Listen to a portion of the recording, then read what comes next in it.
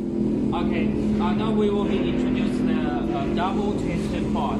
The wire from the accumulate offside go through here, and then go back to here, and then go to the capacitor, and then go to the teacup.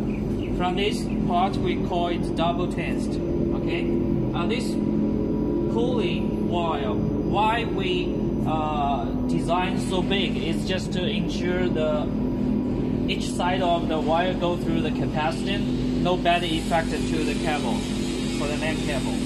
Okay, and as you see, each part of the cable we have the signal for catch-up. You can from this side to this side the pitch, how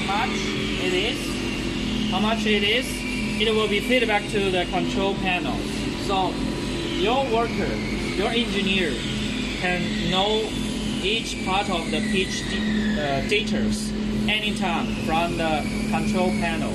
Even though the tension for each part of the cable have the signal feedback to the control panel.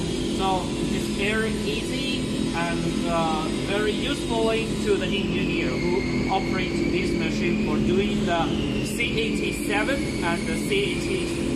It's very easy. 可以了，大致就是这样子吧。然后还有一个，这里再看一下它这个信号，这屏幕对。